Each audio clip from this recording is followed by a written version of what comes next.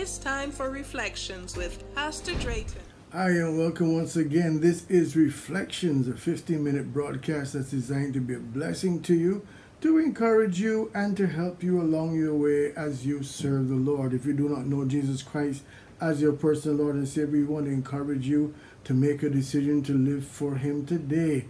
I want to pick right up from where we ended last week, Wednesday, talking about people who really pass judgment on God because of what they see in the church or they've experienced with other people who claim to be Christians and so on.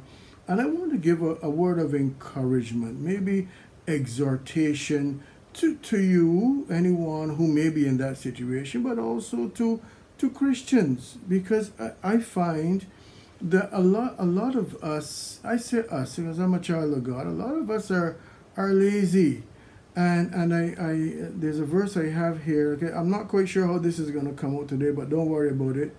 A verse that I've spoken about in the series that I did on deception, and it talks about, yes, it's 1 Timothy chapter 4, verse 1 and 2 from the Amplified. It says, "But the Holy Spirit distinctly and expressly declares that in the latter times or the last days, some will turn away from the faith, giving attention to deluding and seducing spirits and doctrines that demons teach, through the hypocrisy and pretensions of liars whose consciences are seared or cauterized." And I, as I'm preparing this to share with you today, as I said, I'm not quite sure how it's going to come out. I've got stuff down on a page, but I'm not quite sure how it's going to come out. I just know that we started with what we did last week, and I talked about going back to the source. So as I'm talking here, I'm saying Christians need to go back to the source. A lot of our theology, a lot of our Christian practice is not taken from the Bible. It is taken from the pastor, and it is taken from other Christians. You don't have to agree with me, but that's my opinion after being in the ministry for so many years. Too many of us come into the church and we simply follow what we see other people doing, or we come into the church and our focus is on other people and on the man in the pulpit or woman in the pulpit, when our focus should be on our source, all right, which is Jesus Christ. So I just want to challenge you at the beginning of this message to go back to the source, go back to the Word of God, and build your Christian walk, your Christian practice on the Word of God. And the reason I say that many of us are lazy is because we don't study the Word of God. We don't read the Word of God meditatively and dig into what things mean and understand what they mean. If I may use and borrow a term and say something else at the same time, we are told, and I mentioned this last week, to follow the science. All right? Follow the science. This is in reference to COVID-19. And as we are told to follow the science, there is a scenario that comes with COVID-19 itself, where I have heard and seen people berate the many non-professionals who come online and spout things that they have not been trained in or have any experience in, but they are online and they're making all these kinds of statements. But here's my problem. It's all right to tell me to follow the science, and I'm making a dual point here. It's all right to tell me to follow the science, but the people who are trained and have experience are perceived to be sending mixed messages. I say perceived, I'm being kind. But somehow many people believe that the people who should know are telling us lies. They're hiding information from us. They're not telling us things that could help when they could help. And some believe that the underlying reason is money. But whether or not it is perceived widely that these people, these scientists, are serving hidden agendas. Now,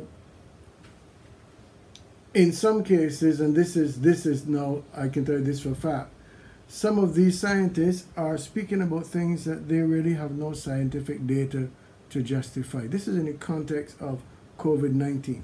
Now let's come back into Christianity and the church.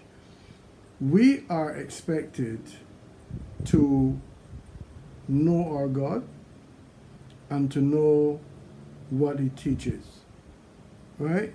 But a lot of us don't.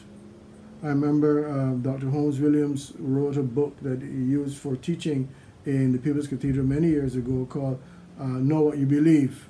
And I love the title, You Need to Know What You Believe. And here's where I have an issue. Too many of us do not know what we believe, all right? Or we believe what we don't really know.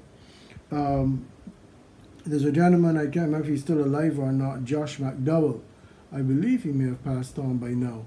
He wrote 2 volumes called Evidence That Demands a Verdict.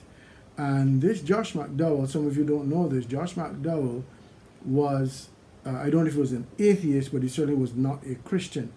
And he set out to disprove Christianity and ended up becoming a Christian and writing 2 very, very good scientific, when I say scientific, factually based works on the fact that God is real. It's evidence that demands a verdict. I remember as a young Christian, I became a Christian at age 9, and I served the Lord by faith because, can't see him, don't know much about him, but I somehow believe that God was real, that he saved my soul, and I served the Lord by faith. Then I went to Bible school, believe it was probably around age 21. And when I went to Bible school, we had a particular class called apologetics, Christian apologetics. That's a defense of the faith. And by the time I was finished that class, before I was finished that class, I no longer needed faith to believe that God existed. I had all the evidence I needed to know that God was real. And I have not turned back. I've not gone back since then. So for me, I follow the science. I found out through factual information that God is real. I have to admit, after going through Bible school and being in ministry and teaching for 33 plus years, yes, there are some questions that I have about the Bible and about God. There are some things I do not understand. There's some things I will never understand. But the fact is, there are things I don't understand. They make no sense to me. And there are actually things, this is a hard confession to make, that I have serious problems with when it comes to the revealed will of God in the Bible. We say the general revealed will of God. There are things in the Bible I have very, very serious problems with. But it does not stop me from knowing that God is real or serving him. There's too much evidence otherwise that I certainly would not want to go back on serving the Lord. So here's what we know. Philippians 2 verse 12 from the Amplified Bible says, "Therefore, my dear ones, as you have always obeyed my suggestions, so now not only with the enthusiasm you would show in my presence, but much more because I am absent, work out, cultivate, carry out to the goal, and fully complete your own salvation with reverence and awe and trembling, self-distrust, serious caution, tenderness of conscience, watchfulness against temptation, timidly, shrinking from whatever might offend God and discredit the name of Christ." Now, some may see that, and I'm at the bottom before I go back to the top, and they'll say, yes, timidly shrinking from whatever might offend God and discredit the name. That's all about fear and keeping people in bondage because of fear. And then I see another scripture that says that God is not slack concerning his promise, but is long-suffering to usward, because his will is that none should perish, but that all should come to repentance. So if God is trying to scare us into serving him, then why would he say that he is long-suffering? He's extremely patient toward us because he doesn't want anybody to be lost, but he wants all to come to repentance. So I look at that, I have to balance it, okay, because, you know, I was told that God was a big stick God when I was growing up, and you make one mistake and God is just ready to clobber you over the head. But then as I got to know him better, and a lot of it came through teaching on the characteristics or the attributes of God, when you begin to understand the character of God, who he really is, you begin to understand why certain things happen. Even though I don't understand all of it, or I certainly will never understand all of him, I know enough that I can work out my salvation. And you see, the scripture, the first scripture I shared, that talked about in the last days, people will move away from the faith, giving heed to seducing spirits and doctrines of devils. You see this here about work out your own salvation? That's how you save yourself from that. We talked about deception. I gave a whole list of things that will help you not to be deceived, to keep you from being deceived. But here's something practical for you that I want you to understand. If you will work out your own salvation, carry it out to the fullest goal, complete it with reverence and awe and trembling, self-distrust, serious caution. Be very careful about what you latch on to as your philosophy of life, as your theology. Be very careful about what you believe and what you say you believe. And also come to a place where you are able to defend your beliefs. I have to ask you this as I come to the last few minutes of this broadcast. What do you believe? What do you really believe? What do you really believe? And why? Why do you believe it? Why? Because the Bible says it? All right, okay, fine. But what is it you really believe? Can you state categorically to an unbeliever who is seeking and questioning, this is what I believe and this is why I believe it? Can you do that? You should be able to. And if you're not able to, you should be moving towards being able to share what you believe and why you believe it. I think that's extremely important. What is the source of your belief system? What is the source? Is your source your denomination? Is your source your church? Is your source your pastor? Is your source daily bread? If it is, you're in trouble.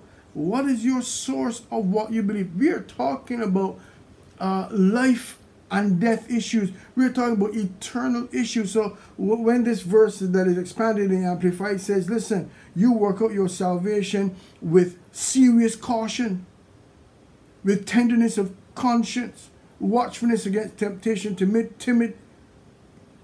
timidly shrinking from whatever might offend God. Listen, this is not something that you play with. This is something that you take very, very seriously. As you're trying to work out your salvation, okay, I'm saved. What does God expect of me? I look into that with reverence and awe and trembling.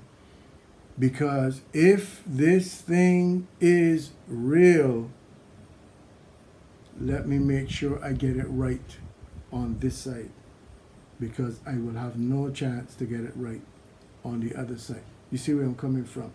So we are counseled by the word of God. Look, you better tie your salvation down. Make your calling and election sure. Because I'll say this to you, 1 minute left. I'll say this to you. In the time in which we live, in the last days, in the last minute, in the last moment that we are alive on this earth, let me tell you something.